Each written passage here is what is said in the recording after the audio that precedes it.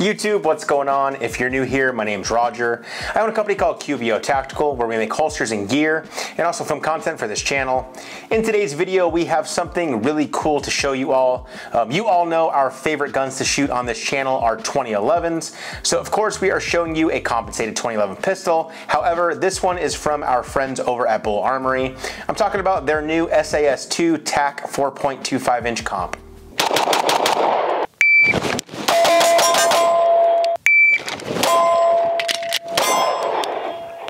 Now, as always, I like to tell you guys how I go about getting these products in for review. Last year in November, Bul Armory reached out letting us know about their new Tac line coming out in 2022. They asked us if we would like to get one in for review. You may remember our first Bul Armory review we did on the SAS II Viper. We had such a blast shooting that little compensated 2011, so of course we wanted to check out the new stuff from Bul Armory as well. They let us know that it would be a few months before production models were ready. They reached out last month letting us know that the sample model had been made for us to review, and here we are. Thank you to Ben and Bul Armory for sending us this gun free of charge for this video. We are super grateful for the opportunity to check out the new Tac lineup, and we enjoy working with the awesome crew over at Bul Armory. We really like what they are bringing to the 2011 platform, as I will explain further in this video. Okay guys, so before we get into the range footage, let's go over the specs of this new offering from Bul Armory. The new SAS II Tac 4.25 inch comp is part of the new Tac line from Bul Armory. This 2011 platform features their new full-size grip module with an aggressive grip texture and double undercut trigger guard. It is chambered in 9mm with a 4.25 inch fluted ramped bull barrel and a single port compensator. The compensator is threaded on, however it is not removable. The gun will ship with an optic plate cut for the RMR footprint. As you see here, we utilize the SRL red dot from Trijicon for this video. The frame is the SAS II stainless steel frame with Picatinny rail for weapon lights like this Surefire X300 Ultra. The gun also comes with two 19-round magazines. The trigger weight is stated to be between 3 and 3.5 pounds. It will also come with ambidextrous thumb safeties, suppressor height sights, and an aluminum magwell. All of this at an MSRP of just under $2,400. Okay guys, so before we move on to the range footage, I do want to go over a couple of things. If you watched my original video on the SAS II Viper, you might remember a few things at the end of the video that I wish were different about the gun. I, along with many others, felt this way, and the awesome company over at Bul Armory listened to their customer base. With this new Tac line, Bul Armory has done several things that I am a fan of. The first is the ambidextrous safeties. I've been shooting the 1911/2011 platform for literally 20 years now. In my opinion, I find it very difficult to shoot these guns left-handed if there is not an ambidextrous safety. Additionally, they are now including an optic adapter plate for the RMR footprint. The fact that they are using an adapter plate will allow third-party manufacturers to start making plates for other popular optics on the market to work with this Tac line series. I'm happy that they went with the RMR footprint for theirs, as that footprint is widely utilized by many red dot manufacturers. Lastly, they now have additional magazines available for purchase. In my first video, I was only able to get 2 mags and I wasn't able to source additional magazines anywhere. I typically like to have 5 magazines with every gun that I get. This is normally enough to cover me for a range day or a class, so I was happy that I was able to purchase 3 additional magazines for this gun. It is always great to see companies listening to their customers who purchase their products and including that feedback in their new product line. Okay, now what you all came here to see, the range footage. Jade and I headed out to one of our shooting spots here in Vegas this past weekend. It is finally starting to get hot here in Las Vegas. When we went out to shoot this video, it was actually around 114 degrees outside already.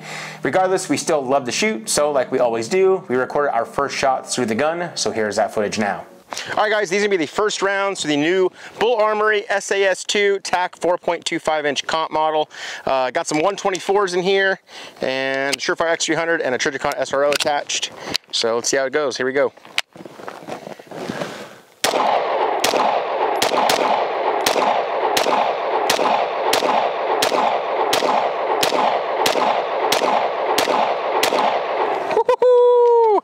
As expected, this thing is sweet. The gun is not zeroed yet, but I'm not mad at those shots. You can tell, I think it was my second or third shot. Let's walk over here. As I was in flight reset and pressing back to the wall, that's where this little guy came from. So the trigger definitely I don't know, it feels great. I just have to get used to it. Those are the first rounds through it, but that cadence of fire from 7 yards, I'll take that all day long. Yeah, as expected, this thing is sweet.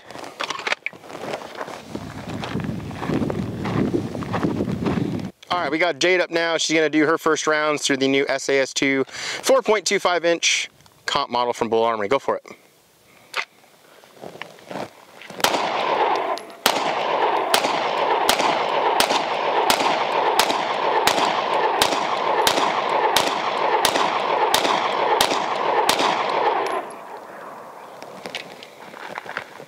Not too bad. Sorry, 1 sec. There we go. It feels pretty good. The trigger, yeah, like you mentioned, just a little bit you have to get used to it, but otherwise it feels great in your hand. Dots nice and trackable. It's a great gun overall so far. So right off the bat, we both noticed how flat this gun is. I would definitely say my trigger is closer to 3 pounds in this model. You guys saw that little flyer headshot on my 4th shot. As I started to prep the trigger, I gave a little too much pressure, and that's where that round ended up going instead of in the center bullseye.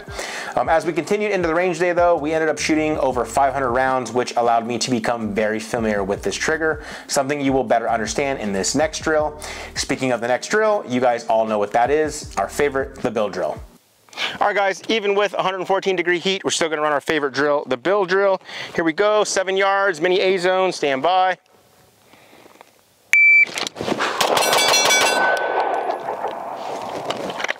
.188, I missed the first shot, threw it right over the his right shoulder, my left, but let's go again, stand by.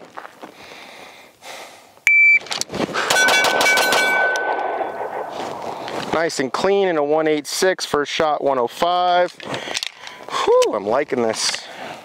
Super easy to get on target. And then a big old SRO, track that dot all day long. Here we go. Bad draw, one more. Oh, trigger froze on the last one for a 1.6. First shot was a 9.7, 5 shots, 1.6 total. Let's go one more time. Here we go, stand by.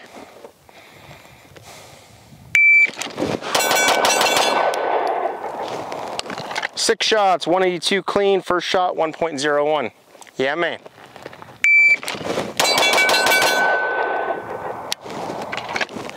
.178, first shot 9.7 clean. So we are always happy with sub 2-second build drills, especially on a mini A-zone steel target. The combination of the heavier weight in this new full-size grip module, the large single port compensator, and the wide field of view SRO optic makes it super easy to get on target and stay on target, as this gun is just a flat shooter. To further illustrate this, I like to do some shooting on the move. Again, the combination of weight, the compensator, and the optic just make it easy to get on target and stay on target even while on the move.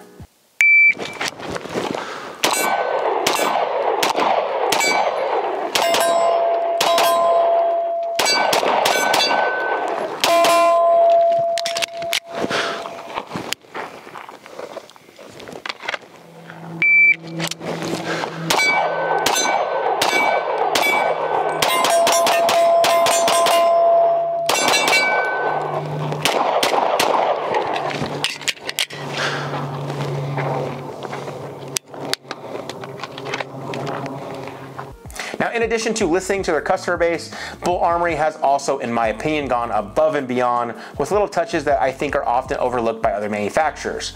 One of them pertains to their magazine base pads. You will notice that their base plate is angled.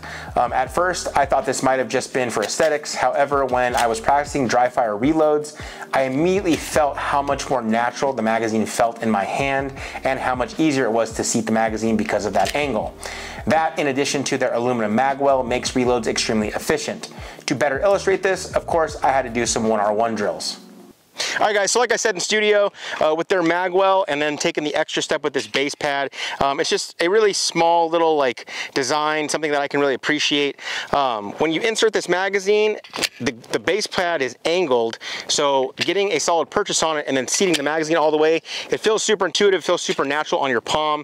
It's not hitting any like awkward points where it's jabbing into your hand, and it's a nice little touch that I really like dig and appreciate. I've never seen it before in anybody else making an angled base pad, but when you insert that magazine, it just feels super nice. Anyway, with their mag well and the base pads, I figured why not do some 1R1. So here we go, stand by.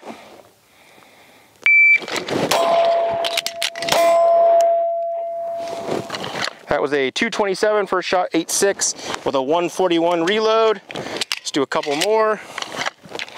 Whew, kind of set the bar pretty high to go at the first one.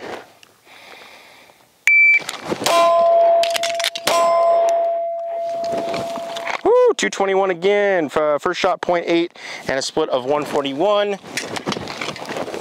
Felt good. Man, it's crazy how just something small like that, angling that mag, the base pad, just makes a huge difference for me.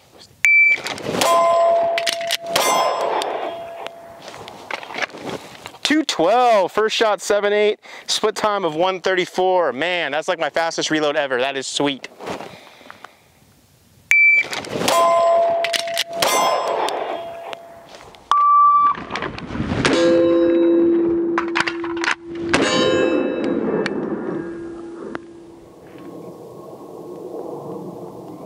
Now these were literally some of the fastest reloads that I've ever done on the 1911 or 2011 platform, so I was definitely stoked on that. Another nice touch I want to note is something I know several people complain about. As I started getting into the carry optics world, like carrying a red dot on my handgun a few years back, I began to dislike round indicator cuts in the ejection port or in your barrel. The reason being is because you would have oil or gas come up through that round indicator port and get all over the glass of your optic. I didn't notice this issue, and with closer inspection of the ejection port, I noticed that Bul Armory placed their round indicator port on the side instead of directly underneath the front of your optic. Again, this is something I've never seen before, and it's so simple and just makes sense. I actually typically press check. However, if you are someone who utilizes that round indicator hole, you still have it right there on the side, but no longer will you have the gas or oil getting all over the glass of your optic. Okay, so all of you know that I have been using that 90 grain plus P blue line ammo from Ultimate Ammunition for my carry ammo. I wanted to take a minute and record our first shots with this ammunition through the gun, so here's that footage now. All right, for those of you familiar with the channel, you guys all know I switched over to the 90 grain plus P blue line ammunition from Ultimate Ammunition. I want to shoot some through this gun, get my first initial thoughts on it, especially with this comp, because plus P ammo tends to work really well with the comp. So let's see how these go. Stand by.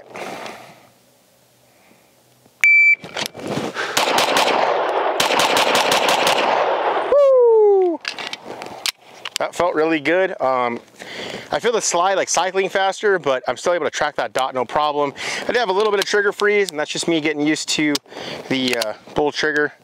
I feel like the reset is a little shorter than what I'm used to with the staccatos, which I primarily shoot. But I mean, it still feels really nice. You guys saw from the build drills. Man, yep, digging this thing. All right, we got Jade up. She's gonna try some of that 90 grain goodness from Ultimate Ammunition. Go for it.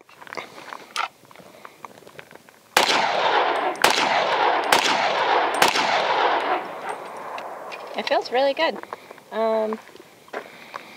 Yeah, it feels great. You notice any difference in recoil from the side on the camera? It definitely looks like the recoil is more violent. Violent. It didn't feel like that.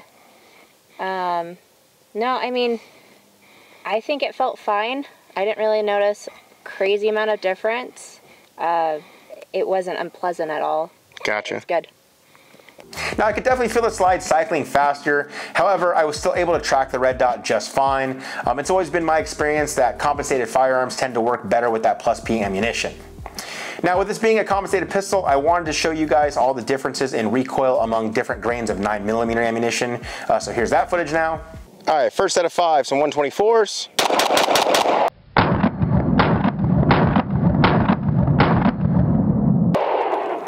Second set of 5 are some 147s.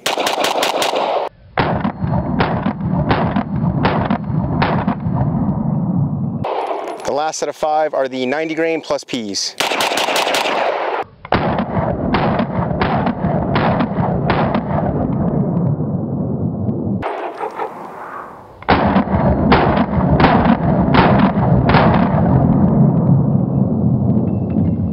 Next up, I ran that 7-yard triangle drill that we showed you all in a previous video.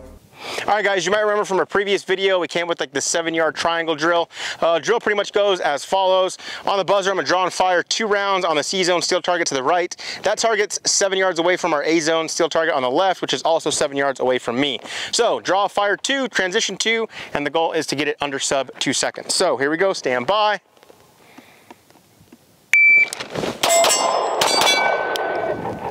There it is, 189, nice and clean. Let's see if we can speed that up.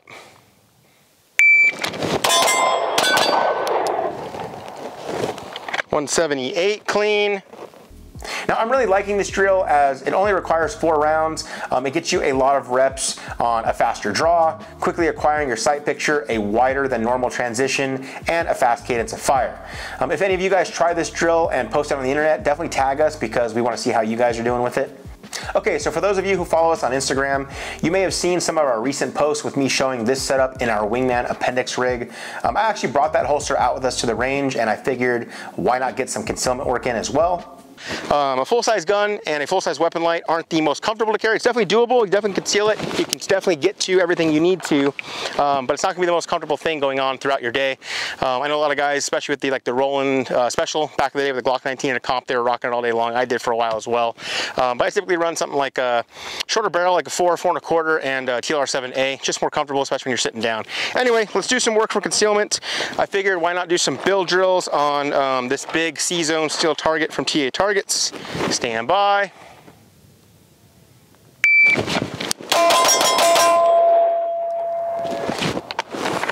Nice and clean for a 192. First shot 109. Okay, I'm digging that. Sub 2 second build drill from concealment. Let's go again.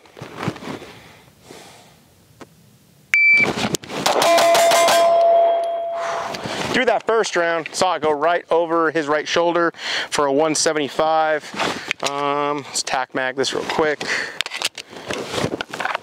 And go for one more. Stand by.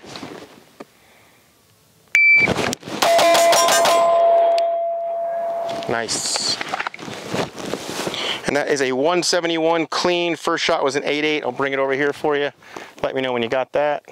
Got it. Cool. So as you guys saw, definitely doable, guys. For you guys out there that want to run a full-size setup and IWB carry, just understand, I'm not saying it's like totally uncomfortable. It's not that you can't do it. I'm just saying that a lot of people that do end up trying to run this have never really carried appendix, and they'll make complaints about it not being the most comfortable thing. 100% right, guys. Wearing like the biggest gun with the biggest weapon light, concealment and appendix probably isn't going to be the most comfortable. So, but you can definitely put rounds where you want them to go, and you can access everything super quick and easy. So run some more drills real quick, and then we're gonna head out of here.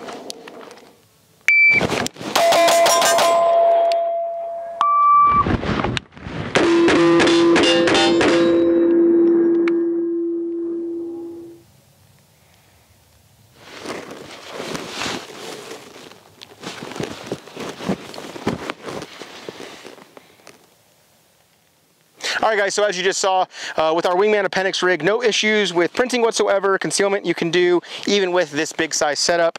But I know the question that now is going to be, okay, with running a setup like this from concealment, are you gonna be able to get the gun out when time is of the essence, when it matters? How quick are you gonna be able to do that? So with that being said, I figured let's shoot some C-zone steel, 7 yards away, 2 rounds in sub 1 second. Here we go, stand by.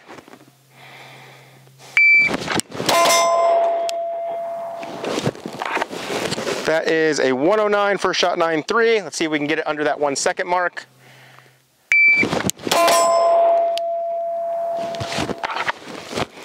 .97, first shot 8.1.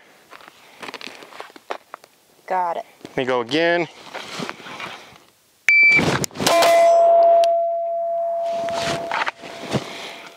.95, first shot 7.9. Got it.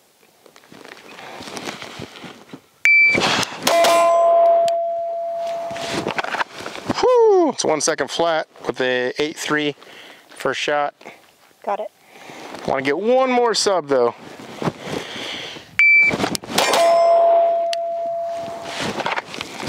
.95, first shot 0.8. Got it. So as you guys just saw with our Wingman appendix rig, even with this larger setup, concealment can easily be done. Now with a setup like this, I did notice that Surefire X300 light presses up against my leg. However, it does not start to become uncomfortable, to me anyway, until after a few hours of sitting down. When I'm standing up, I actually don't even notice it at all. I do have those friends who are all about carrying the same setup that they do on duty as off duty. So yeah, I have friends that are running full-size guns with full-size weapon lights in the appendix position, and honestly, they're just used to it from doing it for so long, like years.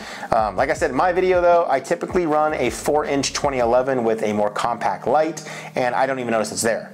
At the end of the day, guys, though, you have to honestly just do what works best for you. I do think that comfort is something that should be considered in regards to carrying concealed, because for me, I'm always carrying. It's not something that I take lightly or casually do. It's something that I do all the time, and I do it every day. Now, I know some people will ask about our zero. For this video, we used a 10-yard zero for this SRO red dot from Trijicon. Once properly zeroed, I like to confirm with a decent sized grouping at a medium cadence of fire.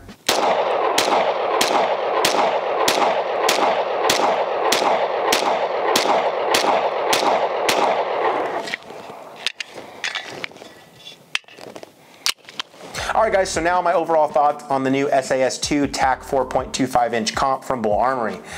This thing is freaking sweet. I think that you are getting a lot, especially at the price point of $2,380 MSRP. I think that pistols like these are going to definitely give other 2011 manufacturers a run for their money.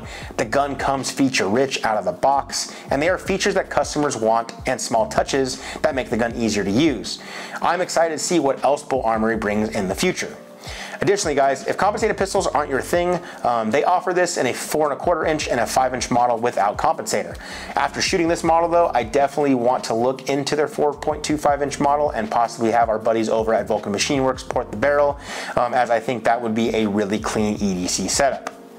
Well guys, that's going to wrap up our review of the Bul Armory SAS II Tac 4.25-inch comp. Again, huge shout out to Bul Armory for sending us this gun. We had such a good time on the range with it. Congrats on the new launch. I know these things are going to sell out very quick, if not already. If you guys like the video, please give us a thumbs up down below, as that does help out the channel. If you are new here, please consider subscribing, as we post new videos every week. If you want to further support our content, please check out that Patreon link down below. Our Patreon supporters are a huge reason why we keep making these videos for you guys all to watch. Their support is greatly appreciated. As always, thanks for watching, and I will see you in the next one.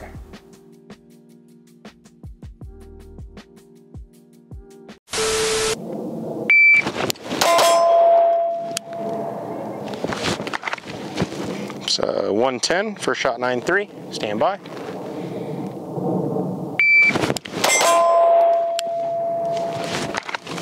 .102, first shot 8.6.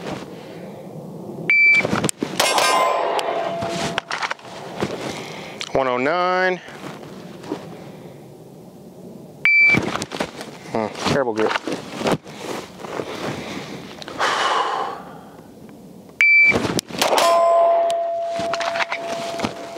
9.8, but a miss.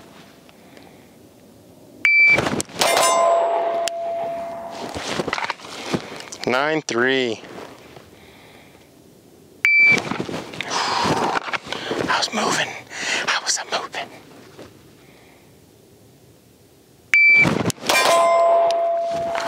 .93 again.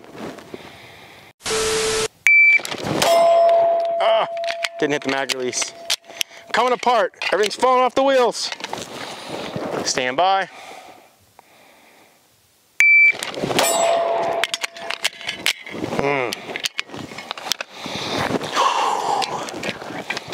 Stand by, stand by. First shot, 0.8. Stand by.